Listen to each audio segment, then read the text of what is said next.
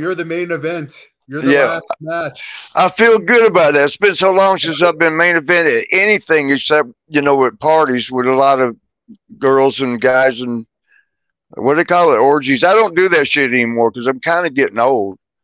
You guys closed the show though, because didn't most of the time Macho Man or Hogan want to go before the main event? Yeah, all the time because they want to get out because they'll get mobbed at the end. Whereas, like I think I told you, Madison Square Garden, we would park at the Ramada Inn, which was up the street, and get an ambulance to go there, just so that they didn't see you because they knew they could see in you if you didn't have tinted windows in New York. I don't know if you're allowed to have tinted windows, but whatever the case, they will notice you because you got to come through them and go down a ramp or whatever. You got to go through them. If they notice you, you're stuck there for a while. And if you don't, like if you keep edging up, they'll start beating on the car and rocking the car. So they would take us in the ambulance to get in and to get out, like at the end of the night.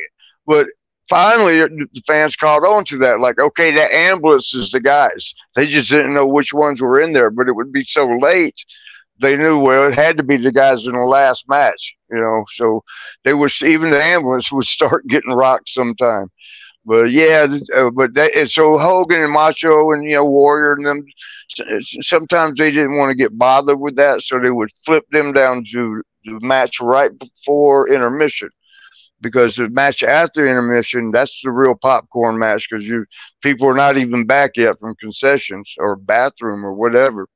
So anyway, yeah, we got flipped and we were main event by proxy. I don't know if proxy is the right word, but we were the main event because they didn't want to go on last and be caught and all that shit. They would go out early. When you go out before the show was over, you didn't have to worry about nothing because they're still at the show. But when you would last one, you're gonna have problems. I mean, you still got to the Ramada in one piece and get in your ride and get the hell everywhere you're gonna go. But yeah, so we got to be main event by default. That's probably a better way. By default, we got to be the main event.